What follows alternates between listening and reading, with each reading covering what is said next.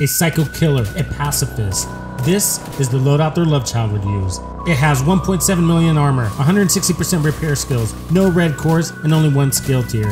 Punching in at over 1 million per shot, a single pellet buffs squad damage up to 60%. Yours, 55%. And with ticks hitting harder than most turrets, it deals death by status effects without using skills. It's ideal for heroic, legendary missions, and raids. The only question is, how do you keep this from being used in PvP? Enjoy episode 7, stick around after for the build.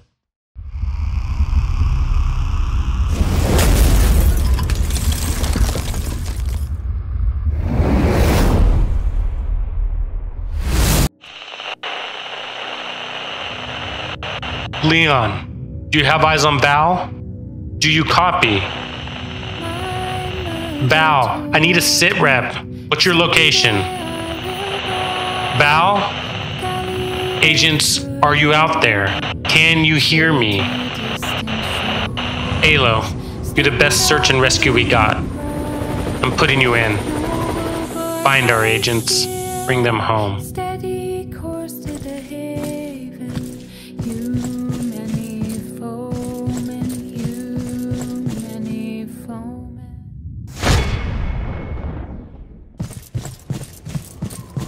Do you know where your precious Valentine is?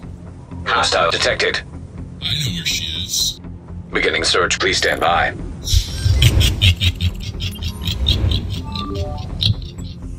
I know where she is. Search query finished. Halo, that's Kamikaze, a hyena captain. It sounds like he has Val. I see your red door and I want it painted black. Oh, do I make you nervous? Is it the mask? You have a new objective. See if you can get him to lead you to the Nemesis Hunter. Then, eliminate the threat and save Val. I'm sending backup. Don't engage until they arrive. I know where she is.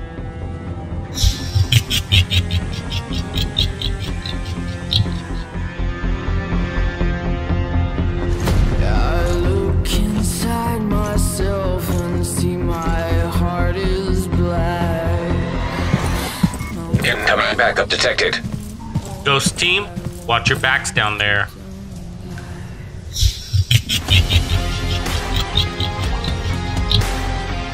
I do. I know where she is. He's baiting you, Halo. Stay focused. Subject located. Some men aren't looking for anything logical, like power. They can't be bullied, reasoned, or negotiated with. Where your precious Valentine is? Some men just want to watch the world tear itself apart. HQ, I'm on site.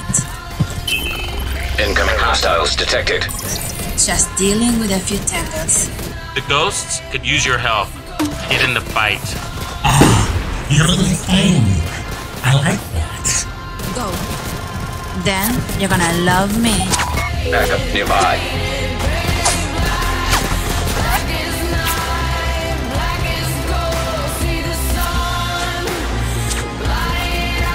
This is what happens when an unstoppable force meets an unmovable object. You won't kill me. Not today. And I won't kill you. Because it's just too much fun. It's a funny world we live in. Speaking of which...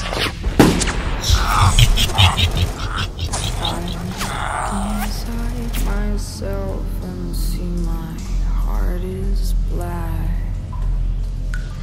No colors anymore. I want them to turn black.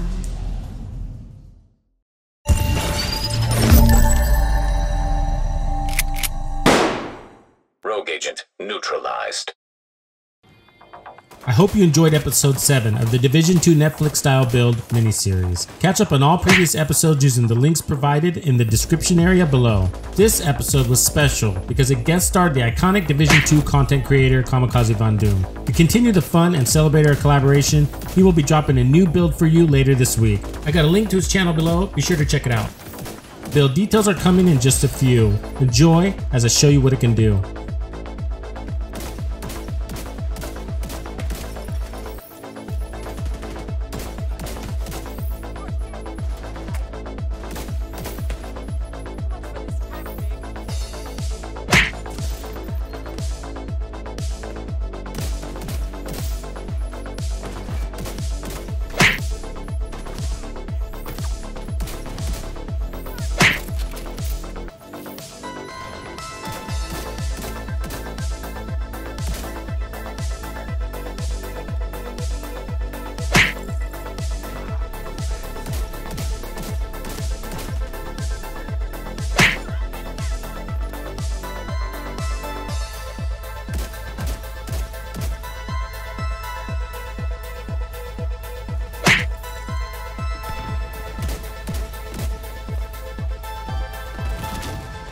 got a bad feeling about this.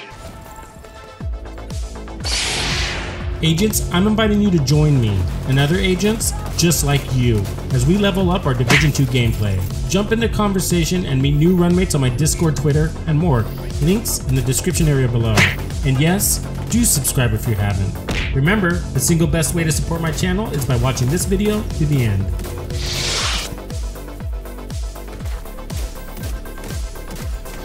Agents, this build is wicked and it has two purposes. 1, debuff the enemy.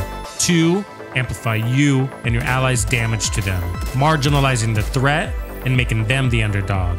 This is why I call it the Equalizer. As you can tell by the gameplay, this build relies on Septic Shock, the talent on the Scorpio exotic shotgun. 2 things we care about. 1, it delivers a status effect. 2, the target takes 20% additional damage from all sources. This synergizes with the Biomask, the other key component of this build.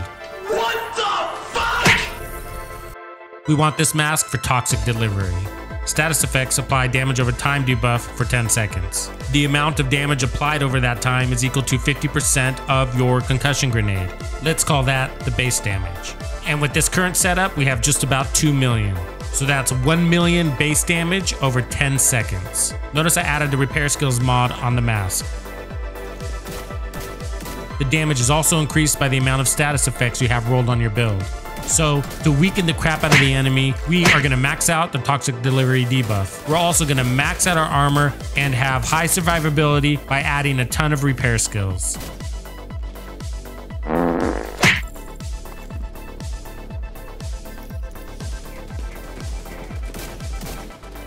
Maximizing our explosive damage means we need 1 piece of China Light. That gives us 15% explosive damage. I rolled max armor and it has status effects and repair skills.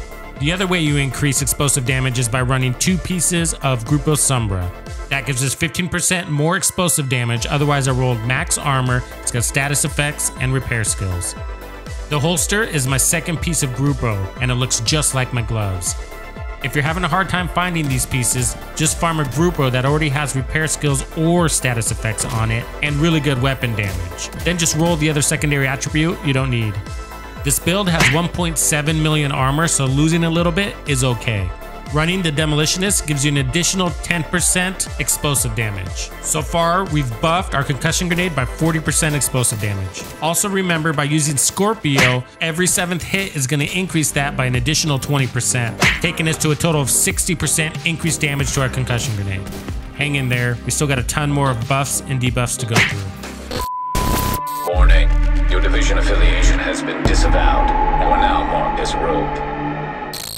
To anybody out there listening, this is a call to action. Share this video, or if you're a writer, graphic designer, project manager, video editor, knowledgeable in game lore, or So just a girl standing in front of a boy, asking him to love her. Join us on my Discord as we gear up for the 2nd season of the Division 2 Netflix-style build miniseries. A story about a time of crisis, a pandemic, where the lines between being a hero and villain are blurred. In this world, fate, as we know it, is decided by the Division 2 community. Remember, whoever you are, wherever you are, you can be part of this story. You can be part of something bigger. So throw on some slippers, put on a poncho, and grab a Code Red Mountain Dew. Then go to my Discord, the Casting Call channel, drop us a line, and follow the White Rabbit. Okay, for the backpack, I chose Badger Tough for 10% more shotgun damage. It's got max armor, repair skills, and status effects. And I put incoming repairs to buff my healing. For the talent, I'm using Opportunistic. This is very important. So enemies hit with your shotgun receive 10% amplified damage from all sources. Gotta take this fucker out! You just buffed your allies and the mask. So squads that are proficient on focus firing are gonna get major benefit from this. All you gotta do is stick with your group. We've now increased our explosive damage for our concussion grenade and toxic delivery by 70%. 10% of that is amplified damage.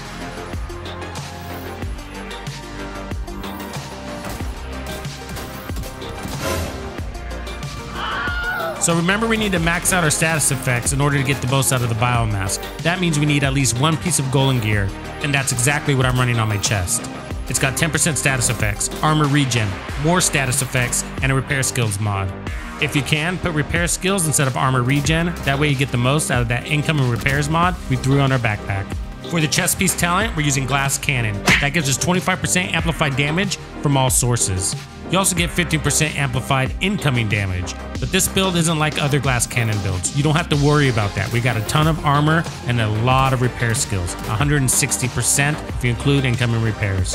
That doesn't mean you can face tank. That does mean, however, that you can take some damage and stay in the fight while you recover quickly. With these pieces, we've increased our concussion grenade damage by 95% so far. 35% of that is amplified increase to damage. Okay, so let's use the testing range to take a look at our damage from ticks. So ignoring weapon damage at the moment, we're going to see a variety of numbers, as well as every 7 rounds, we're going to see an additional 20% damage drop. That's from Scorpio's Septic Shock. And right there, we're getting over 165,000 per tick.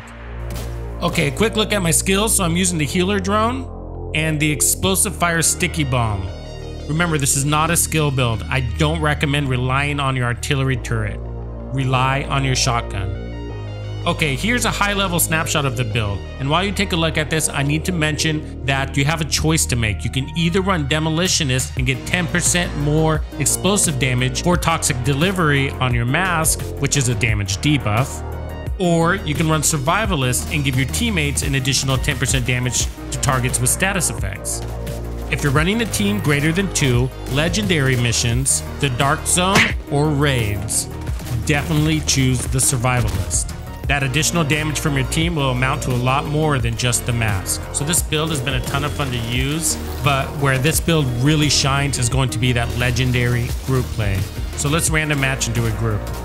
Okay, here we are at Roosevelt Island, and I'm with a bunch of noobs. Everybody here is under a 1000 SHD level. Now that doesn't mean anything, I'm just letting you know that I'm amplifying their damage, but their builds and their SHD watches are not fully optimized. The reality is we could be killing a lot faster than we are. But I think you'll see the point, which is that this build can play on the front lines, take some damage, and recover even in legendary content. So I'm not on the mic with this team, but the best way to use this build is coordinated efforts, focus fire. Identify your target, weaken his shields, amplify the damage, cut him down, rinse, and repeat. If you can get into that rhythm with your team, big bosses, legendary bosses, or opponents in PvP will go down quickly. And if you got 2 guys on your team running this build, forget about it. You're not just buffing and debuffing all the heck, you're also tanky as hell. And if an enemy steps up to you, you're not weak, you're hitting at over 1 million, not counting the ticks. A really good way to play this, however, is to play just a little bit deeper than your allies. But I'm giving you the tankiness and the repair skills to be close enough so that you get the maximum amount of pellets hitting your target. Doing that gives you more of that debuff. I hope you're enjoying the series. You can binge watch all episodes by heading over to this playlist. Also, if you're looking for another badass build, I got you covered. Links here and below. Tux out.